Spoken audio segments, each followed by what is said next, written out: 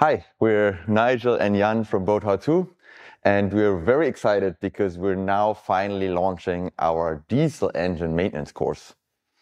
So Nigel, what are we going to cover in this course? Well, first of all, the overarching goal here is to make sure that people don't have problems with their engines so they can enjoy their boating. So in order to do that, we have a certain amount of education on how a diesel engine works, because we think that's important for understanding the maintenance, why you have to do it, and also for troubleshooting. And then we get heavily into the maintenance side of both traditional diesel engines with mechanical injection systems and also modern diesel engines with electronic injection systems.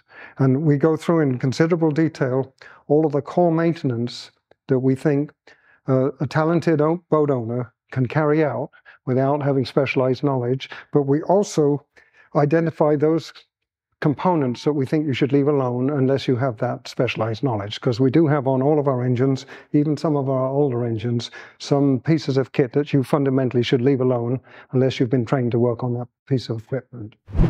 In this course, we combine theory and practice.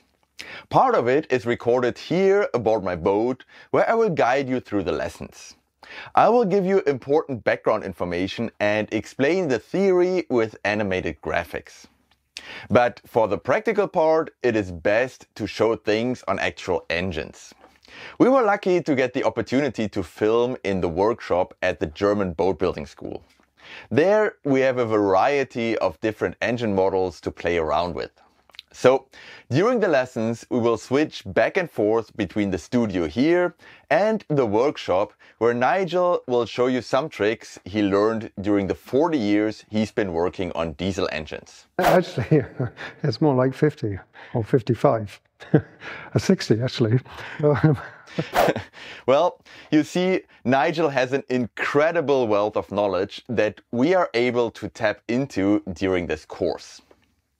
Well, I must admit that before we started working on this course, I didn't know much about my boat's engine.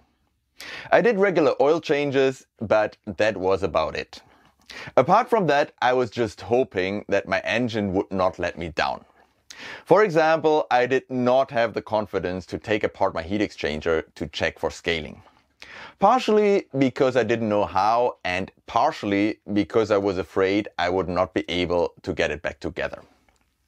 For far too long, my motto with my engine was, if it ain't broken, don't fix it. But that is bad advice when it comes to boat engines. Instead, your motto should be, do preventive maintenance before anything goes wrong. The last thing you want is your engine failing you a few meters from the harbor wall in heavy seas.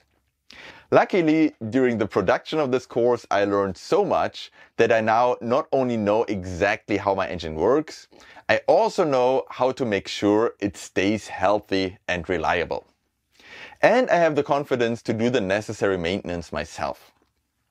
I'm sure you will get the same level of confidence if you take this course.